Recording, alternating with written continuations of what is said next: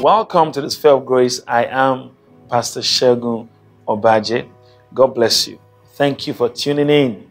Amen. We are in for a wonderful time today. Hallelujah. Today we're considering the fact that it matters who you are listening to. Who are you listening to? Who is feeding you with information? Who is talking into your life? Who is speaking into your life? It is important who you listen to. Praise God. You know, in Genesis chapter 3 and verse 11, and Adam said to God, when God called him, he said, Adam, where art thou? He said, I'm naked. I'm afraid. When I heard your voice, because I'm naked, he was afraid and he was naked.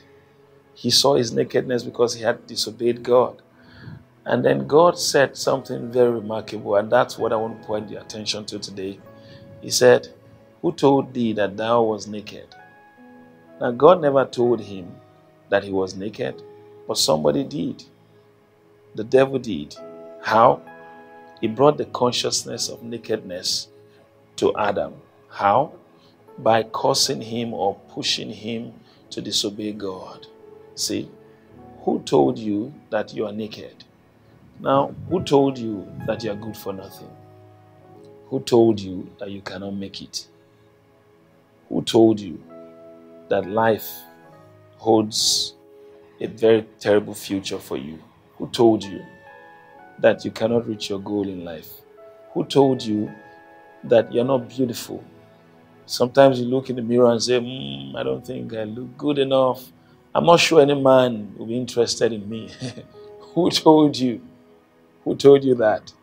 Now, you see, who told you what you believe matters? Why? Because that will be the force that will control your life. See, listen to God. God is authority enough to control your life. He's authority enough to influence you positively. He is influence enough to make your life better. Listen to him.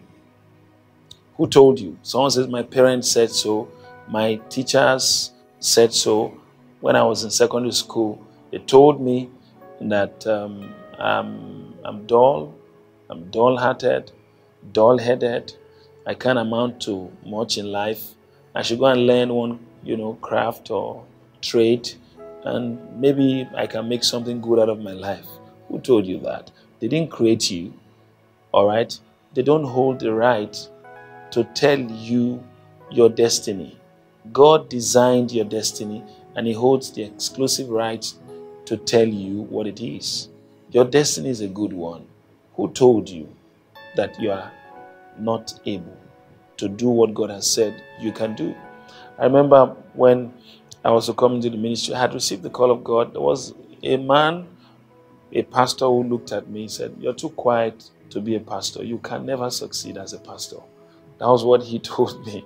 And I smiled. I didn't react in any way. I just smiled. I left the place. I knew what God had told me. I refused to believe him. And that's why I'm doing what I'm doing today. Praise God. See, listen, beloved. God is your sufficiency. God is your light.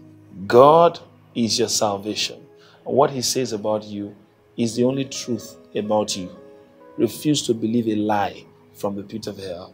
So listen, beloved, it matters who you are listening to.